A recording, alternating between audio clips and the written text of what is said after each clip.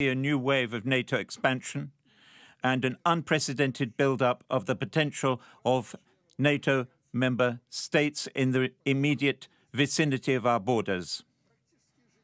Almost every day, the border service authorities record provocations on the state border from neighboring countries, from planting corpses to deliberate drone strikes on the territory of Belarus.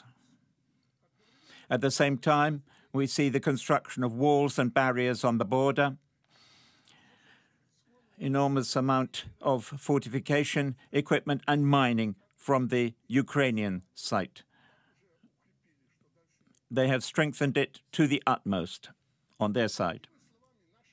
In other words, our generation is going through a real trial. We have the mission to preserve peace and to preserve the memory of all those who died previously on our territory. And we have to respond to this threat, which is now casting a terrible pall over our motherland. Well, let's get Michael Clark's reaction to that. I mean, I suppose on the one hand, you can entirely understand why Ukraine might be fortifying themselves if the Wagner Group have gone to Belarus. But on the second hand, this line about this new wave of NATO expansion, that very much mirrors what President Putin has been saying, doesn't it? Yes, and I mean, Lukashenko, he's announced the full alert status for the Belarusian army, which won't mean a whole lot, because the Belarusian army is pretty small, it's not very well equipped, it's not particularly good at anything, except turning on its own people. So it's, as a military force, it doesn't add up to very much. So putting it on alert won't make a lot of difference. But what he's working at, I'm sure, is the Vilnius summit, which is the 11th and 12th of next month, which is 2 weeks on Wednesday, I think it opens. So he's working towards that, because NATO almost certainly will announce a whole series of measures. And is looking now to get Sweden officially into the alliance, get over Turkish resistance to all that. So there'll be a lot of announcements from NATO. And so I think he's trying to work in anticipation of that. And also, given that his status is now increased because he has brokered this deal between Putin and Prigozhin, and so therefore I think he's trying to appear as a strong leader in front of his people and showing that they're all part of this problem. New wave of NATO expansion and an unprecedented build-up of the potential of NATO member states in the immediate vicinity of our borders. Almost every day, the border service authorities record provocations on the state border from neighboring countries, from planting corpses to deliberate drone strikes on the territory of Belarus. At the same time, we see the construction of walls and barriers on the border, enormous amount of fortification equipment and mining from the Ukrainian side. They have strengthened it to the utmost on their side. In other words, our generation is going through a real trial.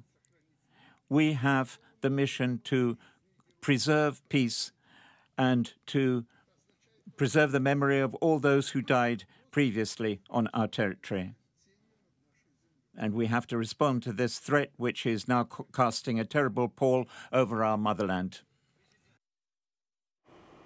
Well, let's get Michael Clark's reaction to that. I mean, I suppose on the one hand, you can entirely understand why Ukraine might be fortifying themselves if the Wagner Group have gone to Belarus.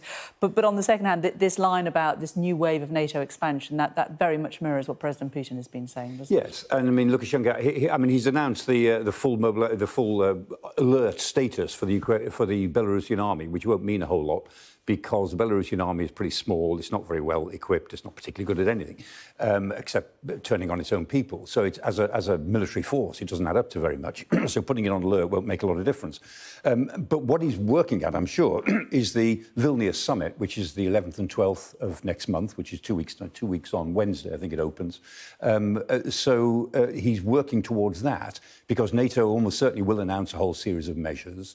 and is looking now to get Sweden officially into the alliance, get over Turkish resistance to all that. So there'll be a lot of announcements from NATO.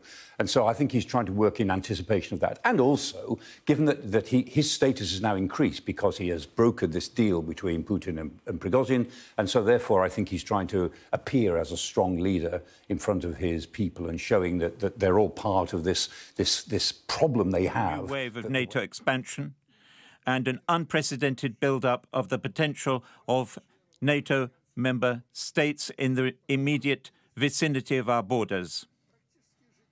Almost every day, the border service authorities record provocations on the state border from neighboring countries, from planting corpses to deliberate drone strikes on the territory of Belarus.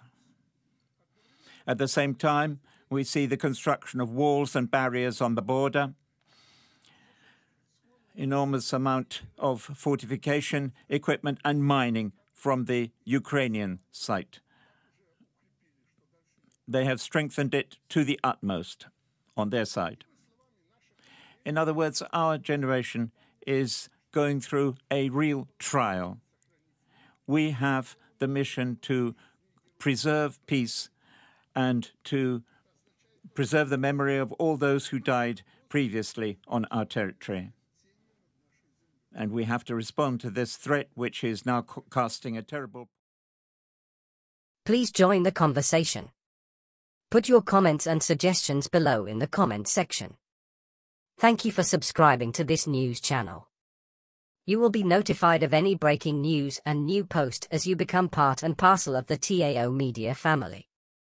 Please like and share TAO Media. We love you all. Please support TAO Media Foundation by joining membership and visiting Amazon UK to purchase the displayed books to aid our orphanage projects across Africa.